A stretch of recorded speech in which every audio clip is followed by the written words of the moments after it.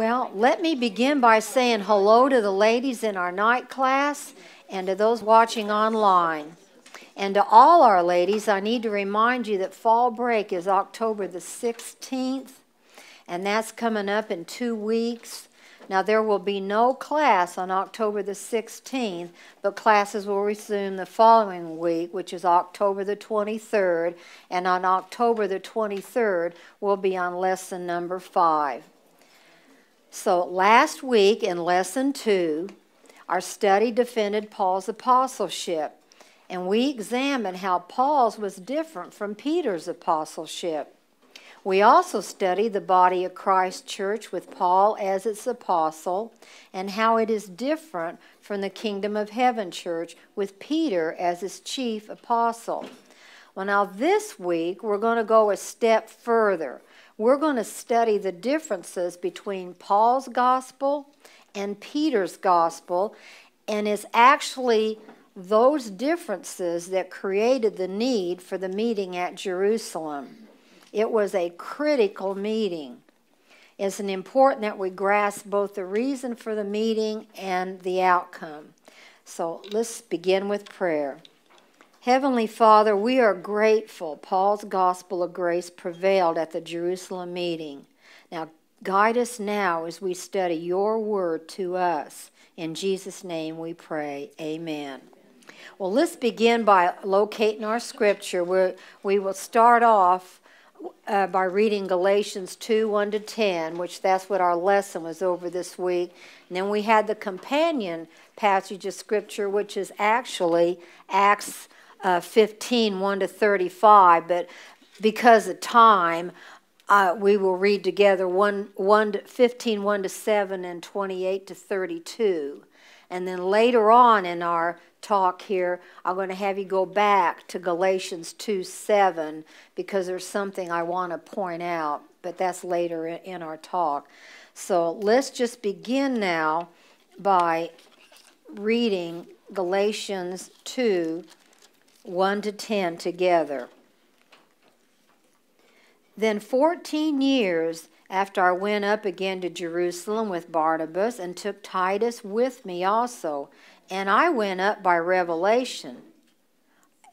Does everybody have their scripture? Are we all ready to go? Okay, I'm sorry. I thought I heard something. 2, and I went up by revelation and communicated unto them that gospel which I preach among the Gentiles, but privately to them which were of reputation, lest by any means I should run or had ran in vain. But neither Titus, who was with me, being a Greek, was compelled to be circumcised, and that because of false brethren unaware brought in, who came in privately to spy out our liberty which we have in Christ Jesus, that they might bring us into bondage, to whom we gave place by subjection, no, not for an hour, that the truth of the gospel might continue with you. But of these who seem to be somewhat, whatsoever they were, it maketh no matter to me. God accepted no man's person. But for they who seemed to be somewhat in conference added nothing to me, but contrariwise, when they saw that the gospel of the uncircumcision was committed unto me, as the gospel of the circumcision was unto Peter.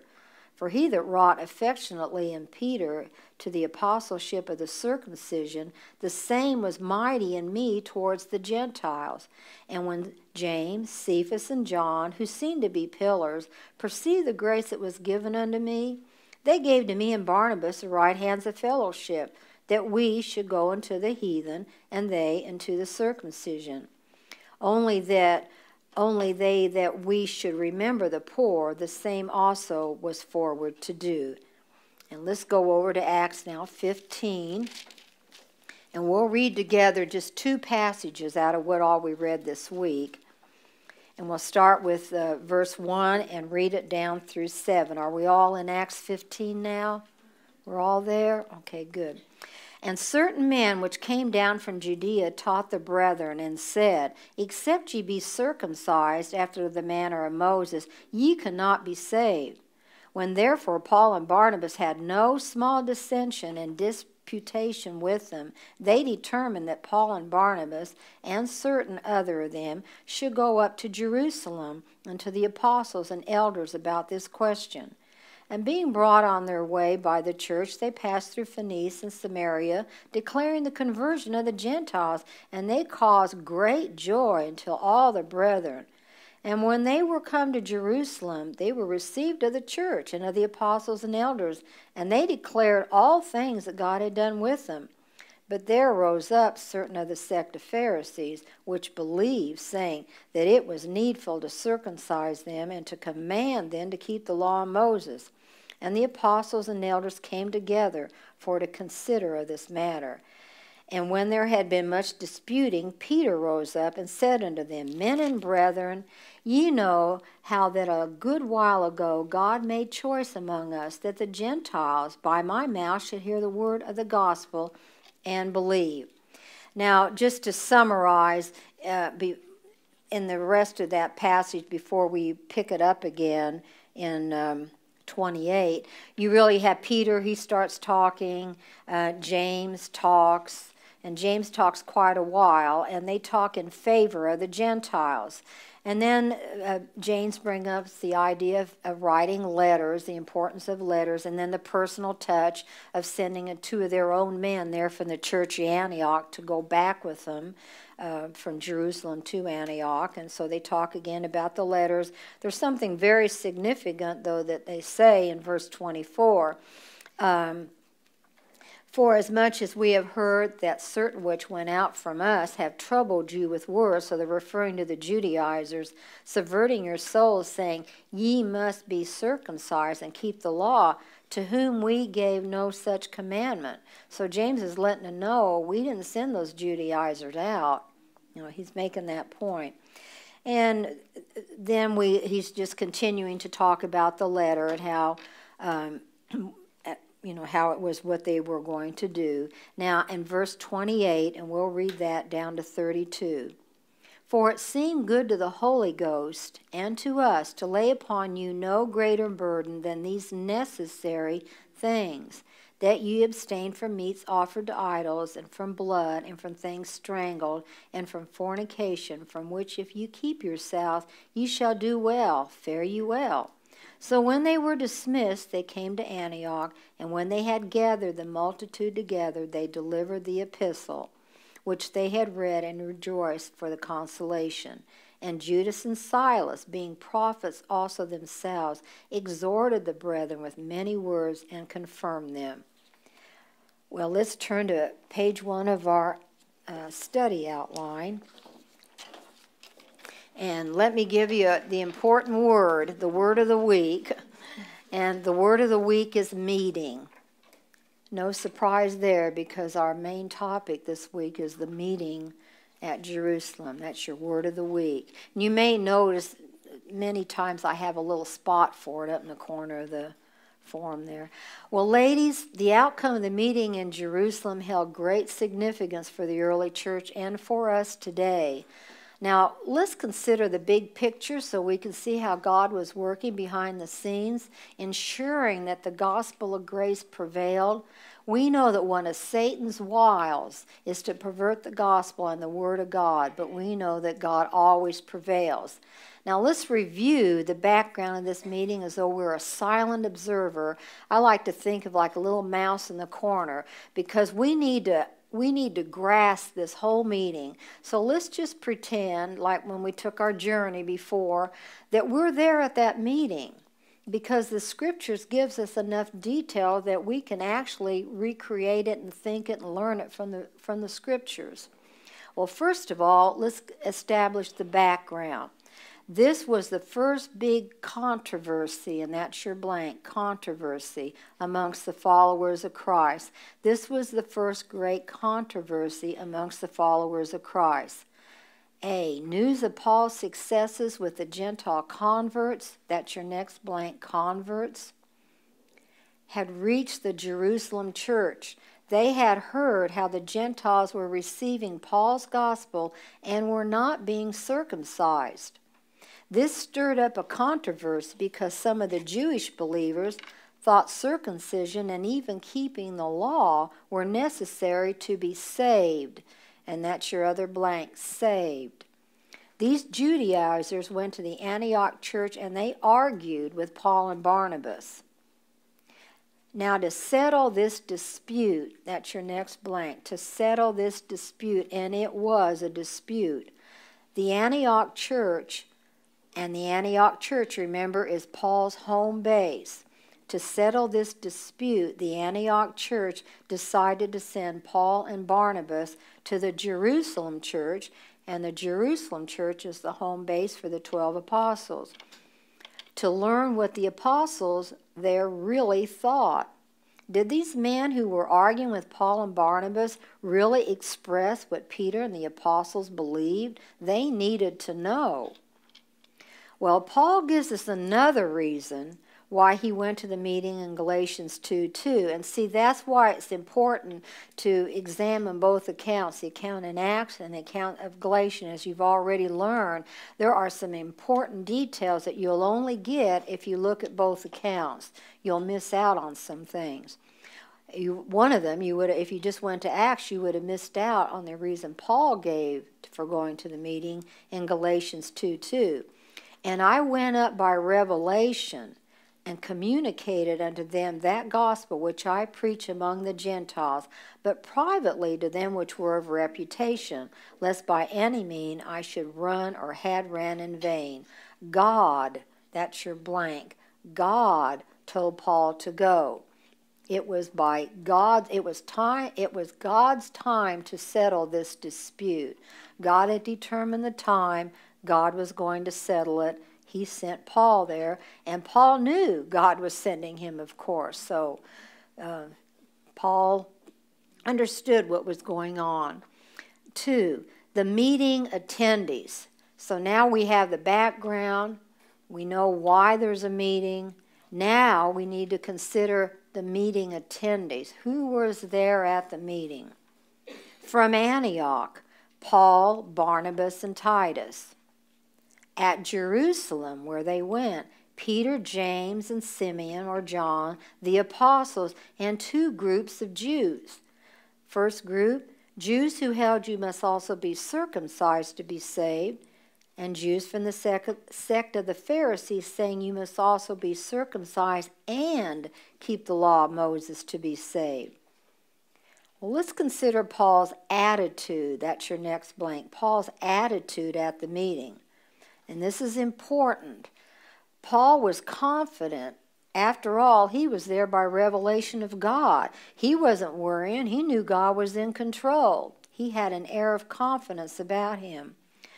B, Paul wasn't looking for their approval, only their understanding. Their understanding. And Paul wasn't looking to learn, that's your next blank. Paul wasn't looking to learn something from anyone there. After all, he had the best instructor, the heavenly Jesus. Now the meeting begins. Just imagine the scene. We've got the background, we have the meeting attendees, we know Paul's attitude. Now the meeting begins. Imagine the scene. Well, when Paul and Barnabas first arrived, the apostles and the elders welcomed them. That's your blank, welcome them. Then Paul and Barnabas told the Jerusalem church all that God, that's your blank, God had done with them when they preached the word of God to the Gentiles throughout Galatia. And we're all familiar with that because that was Paul's first missionary journey. And when he went on that first missionary journey, that's where he established those churches in Galatia that he ended up writing this letter to that we're studying right now. So can anyone just speak out some of those churches? They were the cities that we visited on that missionary journey. Just think for a moment. Maybe picture the map in your mind. Derby, right. Icon. Lystra, good. So we have Iconium, Lystra, Derbe, Antioch of Syria, and also Antioch of Pisidia. And remember, Antioch of Pisidia was the one most like Rome. Remember that? And then, do you remember where was Bar Jesus? He was the one that tried to stop that Roman deputy, sorcerer. And wasn't he on that island? Remember, Cyprus, the island of Cyprus.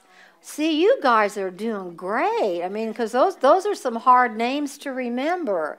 Well, good job, good job.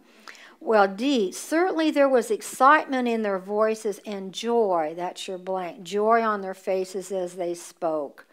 They must have had the attention of the Jerusalem church. Just imagine the scene. All the eyes and the ears were on them.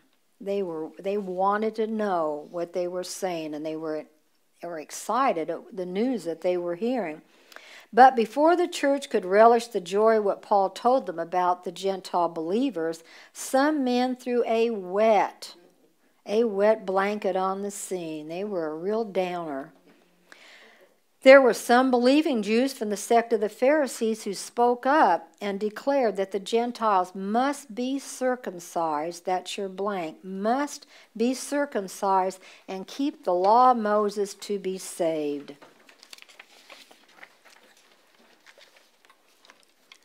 And remember how Paul and Barnabas were arguing with those men that came up from the Jerusalem church? Well, it's possible that Paul and Barnabas even recognized some of these men as the ones they had recently argued with in Antioch, isn't it? Now, during the meeting, it became known that Titus, that's your next blank, Titus, a Greek believer, did not think he needed to be circumcised. Titus accompanied Paul and Barnabas to this meeting. And he understood Paul's gospel of grace, which he had both heard and received. So he refused to be circumcised because he understood it wasn't necessary to be saved. Now, these Judaizers were confronted now with a Gentile convert who refused circumcision. Paul had made his point, hadn't he? And couldn't this very well have been the reason why Paul had Titus follow him and go with him up there to Jerusalem to make his point? And if we know something about Titus, Titus had a very strong personality. So it wouldn't have, he could have just went like water off a duck's back, any of the comments that they may have made to him there. So anyway, H, now at this point, that's your next blank. At this point in the meeting, there was a lot of disputing brought on by the Pharisees. Then the apostles and elders of the Jerusalem church decided to have their own meeting to discuss what they were just heard. So just imagine it. When these Judaizers spoke up, everyone in the congregation, there was arguing going on, and the apostles knew they had to get away if they were going to resolve anything, and that's just what they did. But then when they got into their own meeting, there was more disputing, and Peter rose up, calming things down. It must have been quite a scene. After Peter spoke in favor of the Gentiles, he was joined by James and Simeon, or John, and they spoke in favor of Paul's gospel of grace for the Gentiles. Now finally, the decision. A decision has been made. James, now remember, James is not the Apostle James, but he's Jesus' half-brother. James advises writing a letter to Antioch and to send Judas and Silas back with Paul, Barnabas, and Titus to the Antioch church. That seems like a personal touch. Not only you send the letters, which is something that they can circulate around the other churches, but you send some of your own people back, some of your own pastors back to reassure these Gentile believers at Antioch. The apostles at the Jerusalem church also sent their greetings to the Gentiles in Antioch and Syria and Cilicia, making clear that they did not give a commandment that ye must be circumcised and keep the law to be saved. This commandment did not come from the apostles in Jerusalem. So the Judaizers were actually acting on their own accord, and they were really speaking for themselves, not the 12.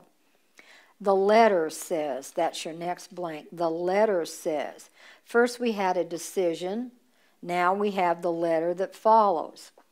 For it seemed good to the Holy Ghost, and that's important that the Holy Ghost, God himself was involved in this letter. God himself was involved in this decision.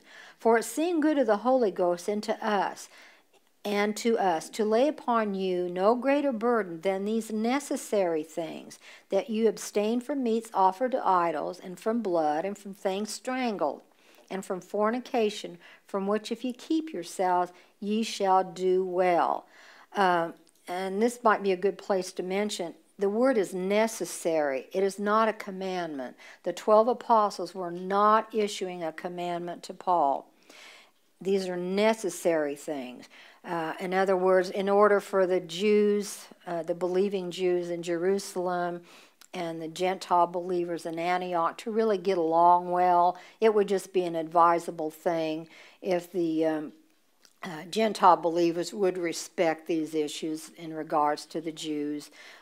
They realized that they had the freedom to do these things. They weren't constrained by any dietary laws, but it would be a respectful thing to do. That's why it is a necessary thing. Well, the meeting ends, that's your next blank. The meeting ends on a note of understanding and friendship. And this is what Paul was after. He was after understanding and friendship. God had given Paul success. The apostles and elders understood Paul had a different, that's your next blank, had a different gospel, and they were not to interfere. Paul's gospel came from the heavenly Jesus, just like the 12 apostles' gospel came from the earthly Jesus. Paul got the understanding and acceptance he was looking for. But contrariwise, when they saw that the gospel of the uncircumcision was committed unto me as the gospel of the circumcision was to Peter, you may be wondering why I'm emphasizing the word of, but we'll get to that later. For he that wrought effectually in Peter to the apostleship of the circumcision, the same was mighty in me towards the Gentiles. And remember that the circumcision are the Jews, and the uncircumcision are the Gentiles.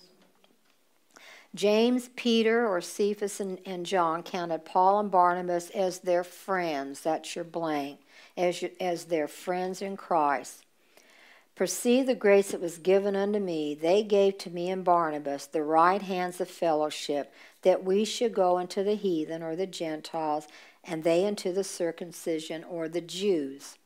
Only that we should remember the poor, the same which also they were to do. That's Galatians 2, 9 to 10.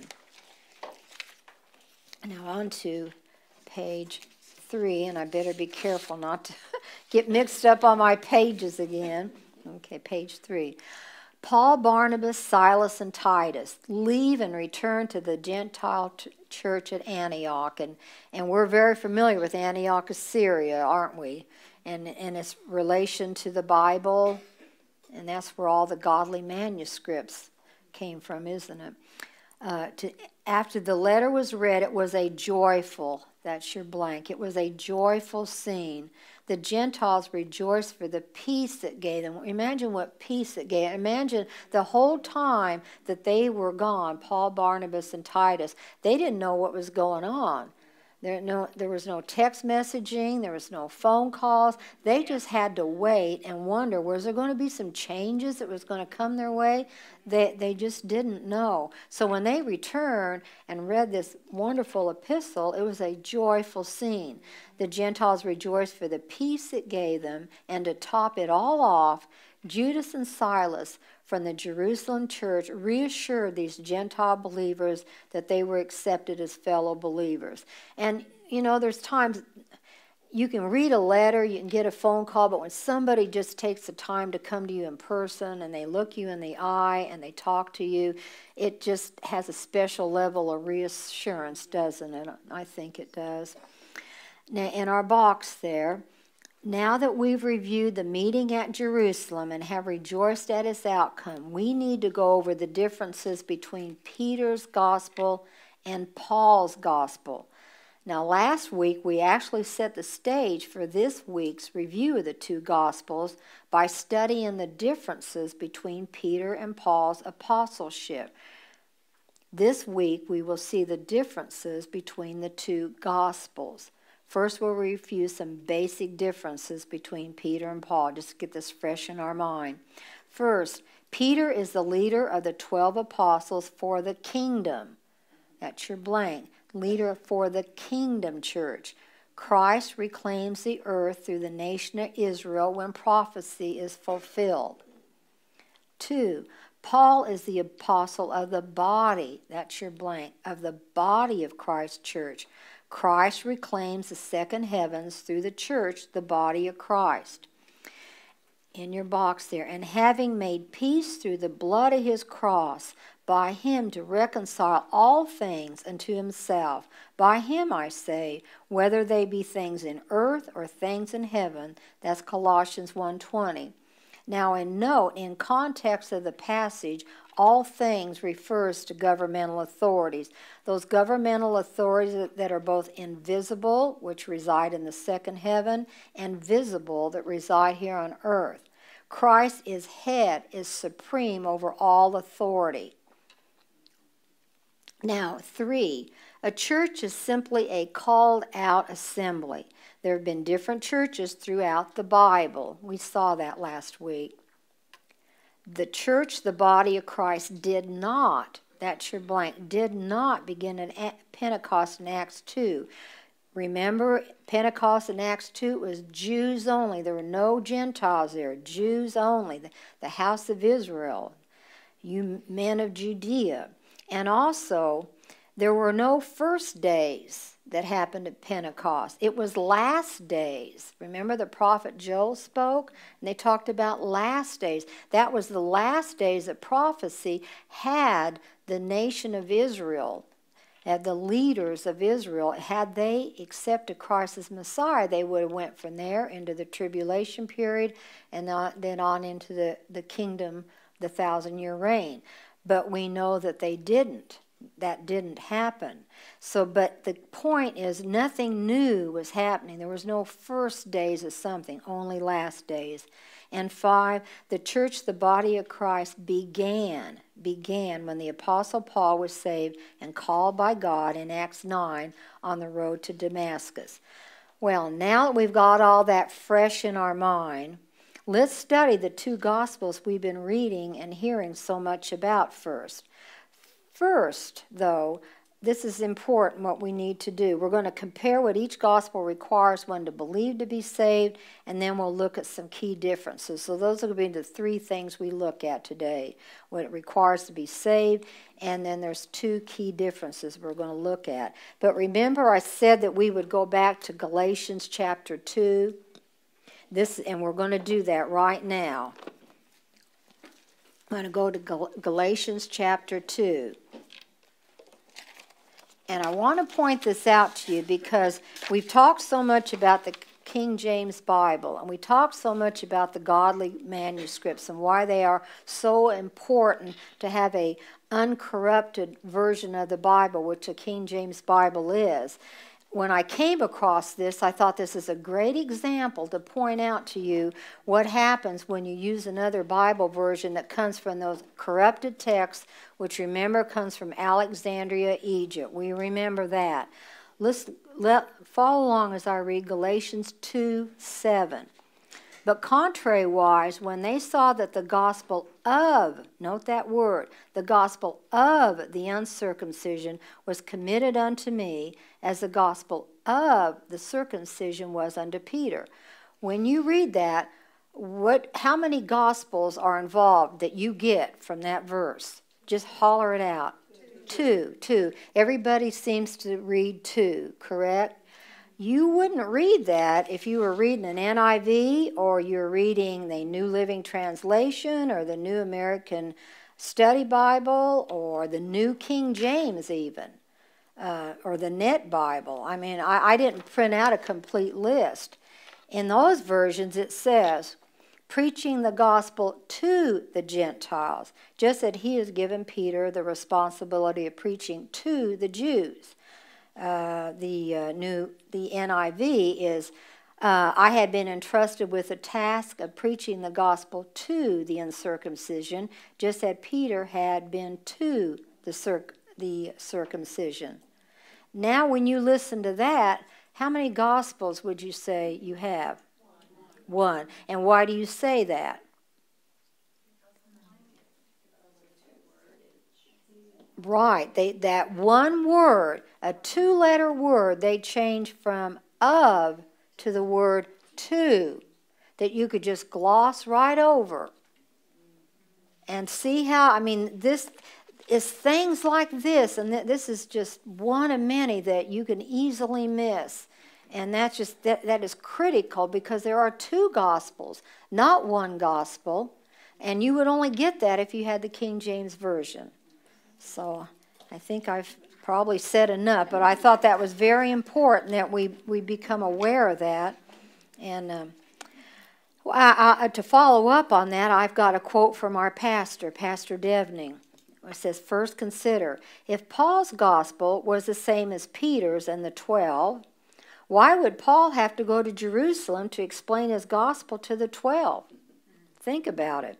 And what made it necessary for Christ to leave his throne of glory to give Paul the same exact message the 12 had been preaching?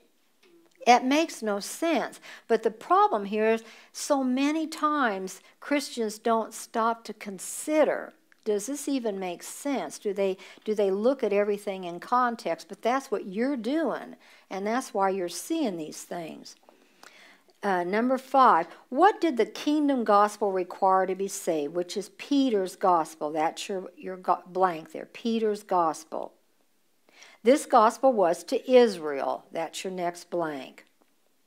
Peter's gospel, this gospel was to Israel. Now, Peter's gospel required faith in Christ as their Messiah and works to show their faith was real.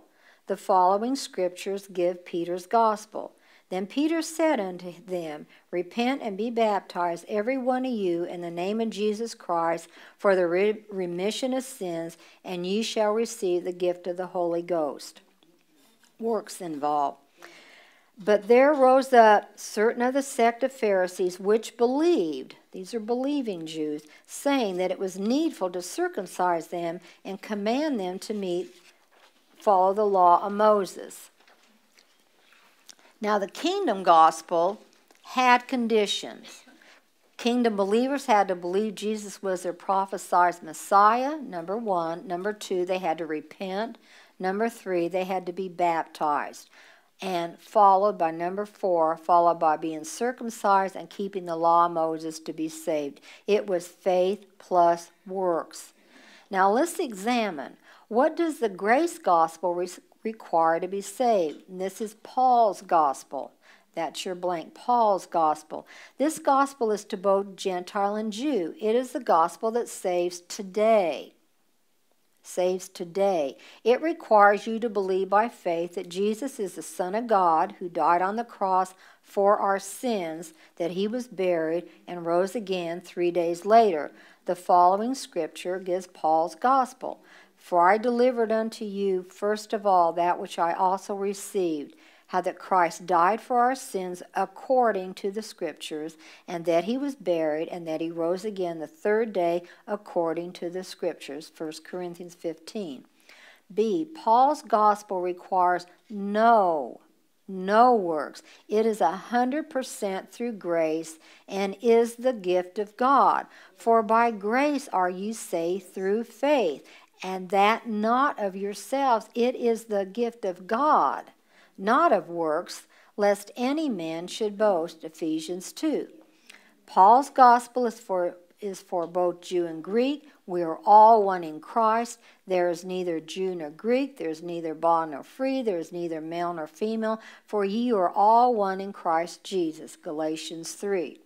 In the box there, the grace gospel has no conditions. Simply believe by faith that Christ died for our sins, that he was buried and rose again 3 days later according to the Scripture. Faith plus nothing.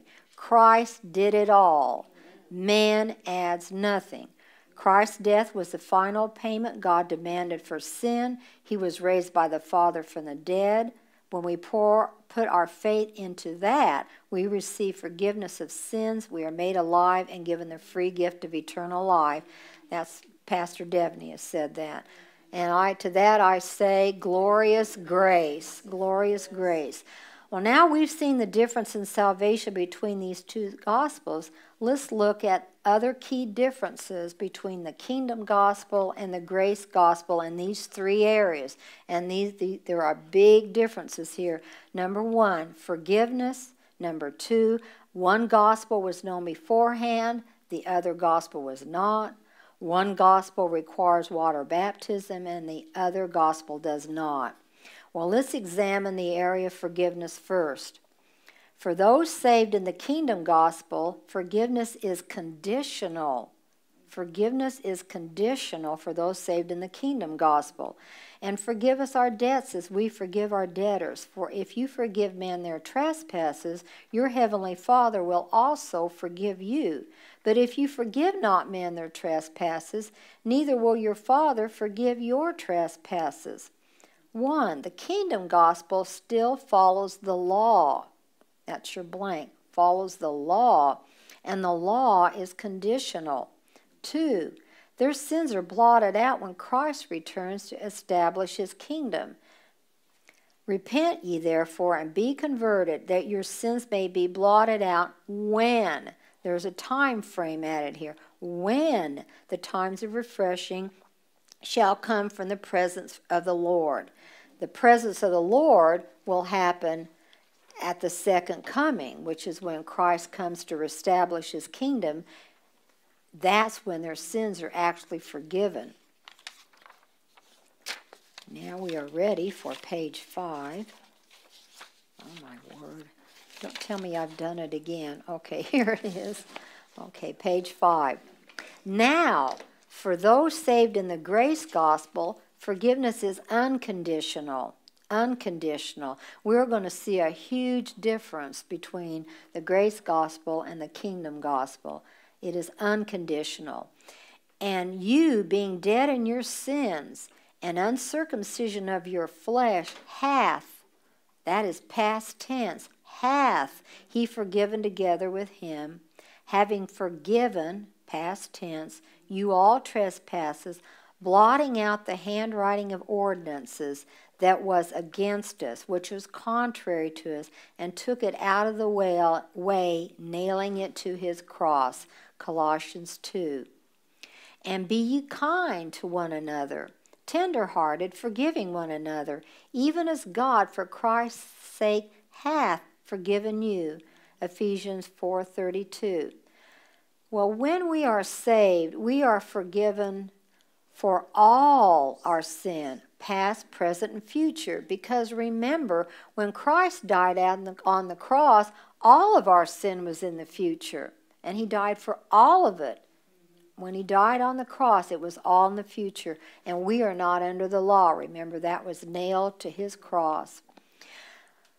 Second key difference. One gospel was known beforehand and the other gospel was hidden. D. The kingdom gospel was known by the Old Testament prophets. The Old Testament prophecies were preached as being fulfilled in the 12 apostles' messages, as we've seen in these scriptures, just where it's underlined. Was spoken by the prophet Joel, again prophecy. Likewise foretold of these days, ye are the children of the prophets. And finally, having raised up his son Jesus, yes, the death of Jesus was prophesied, just not the accomplishments of his death. And that's key. They didn't know about the accomplishments. E. The grace gospel was not revealed by the Old Testament prophets and the 12 apostles.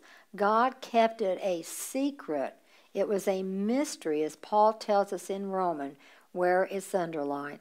According to my gospel and the preaching of Jesus Christ, according to the revelation of the mystery, and a mystery is a secret, which was kept secret since the world began, but now is made manifest, and manifest means made known. A there. By keeping it a secret, that's your blank, keeping it a secret, God took Satan in his own craftiness. The 12 apostles did not understand the full accomplishments of the cross. It was this that was revealed by Paul to Paul by the heavenly Jesus. While Jesus' death was prophesied, the accomplishments of his death was not. And you just need to let that sink in, because that's really significant, and that's not something that oftentimes people really understand. But we speak the wisdom of God in a mystery, even the hidden wisdom, which God ordained before the world began, all of this before the world began, unto our glory, which none of the princes of this world knew. For had they known it, they would not have crucified the Lord of glory. And we're familiar with that verse. You know, Satan and his princes, with Satan, it was never a matter of being more powerful than God. He understood that God was all-powerful. But remember, he was created with great wisdom and beauty, and he fancied himself as having a wise plan. A very wise plan. And isn't it just like our God that he kept this a secret? He knew how to do it and make Satan a fool, which is what he has done with his wise plan. Okay, on page 6, the third and the last key difference. The kingdom gospel required, that's your blank, the kingdom gospel required, and of course this is Jews and Israel, water baptism or cleansing with water. It was a religious rite for Israel starting in the Old Testament. This rite prepared its priests to serve in the tabernacle and later in the temple. One day it would also prepare all Israelites to be priests when they became a kingdom of priests, a holy nation. So every Jewish believer had to be washed with water or baptized, since Israel as a nation was to be a kingdom of priests.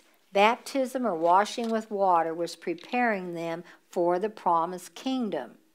The following scriptures show how Israel is a nation of priests and require the rite of baptism or water cleansing, just where it's underlined, for you to get the feel that Israel and priesthood are connected. And Israel and Aaron and his sons thou shalt bring unto the door of the tabernacle of the congregation, and shall wash them with water. And the priest's office. And ye shall be unto me a kingdom of priests and a holy nation. But ye are a chosen generation, a royal priesthood. This is it, Israel again. And he that believeth and is baptized shall be saved, but he that believeth not shall be damned. Then Peter said unto them, repent and be baptized, every one of you, in the name of Jesus Christ, for remission of sins, and you shall receive the gift of the Holy Ghost. Again, that's in Acts 2. So that would be right around the time of Pentecost. And so again, the audience was Israel. So this does not concern anything new happening. This is again prophecy being fulfilled. And this is referring to the kingdom of heaven church, which is Israel or the Jews. G. The grace gospel does not, that's your blank, does not require water baptism. There is only a spirit baptism. At first, during the transition in Acts, Paul did baptize a few, but as he received further revelation from Christ, he stopped when he understood that baptism wasn't the same as it used to be. We learn this from the following scriptures. One Lord, one faith, one baptism. One baptism, Ephesians 4:5. And for by one Spirit are we all baptized into one body, whether we be Jews or Greeks, whether we be bond or free, and have been all made to drink in one Spirit. So it's important here, the book of Acts, for us just to remember, it's a transitional book. And since Paul did start doing some things, he was continuing to see revelation. And he didn't learn everything all at once, just like we don't learn everything all at once. And as he learned these things, then he put them into practice.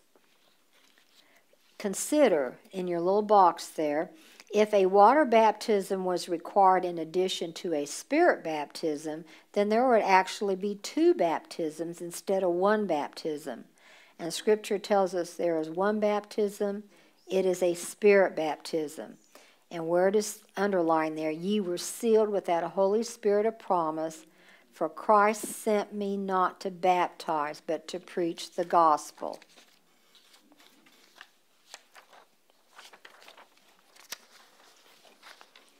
Oh, my word. Oh, here it is. Okay, in page 7. Okay, our very last page here. While there are important differences, and this is important too, while there are important differences, God is the author of both Gospels, and they have much in common. That's your blank. Both Gospels have much in common. Both Gospels are of God. That's your blank. Both Gospels are of God and about Christ. Both Gospels are of God and about Christ. God is the author of both Gospels. They are just for different dispensations. We just need to put them where they belong. They belong in their own dispensation. The grace gospel reflects the full accomplishments of the cross. The full accomplishments of the cross. Paul was given the mystery truths, while the kingdom gospel does not. They didn't know anything about the full accomplishments of the cross, so there's no way that they could be part of their gospel. 2, the grace gospel understood his death as wonderful news because it meant we could receive forgiveness for all our sins by his death. The kingdom gospel understood Jesus' death as bad news for Israel. Remember, they had killed their Messiah. I mean, that was bad news for them. Now, both gospels serve God's purposes. That's your blank. Both gospels serve God's purposes. Remember, Christ will reclaim the earth through the nation Israel, and he will reclaim the heavenlies through the church, the body of Christ. And that familiar verse to us again, and having made peace through the blood of his cross, the full accomplishments of the cross, by him to reconcile all things unto himself. By him I say, whether they be things in earth or things in heaven.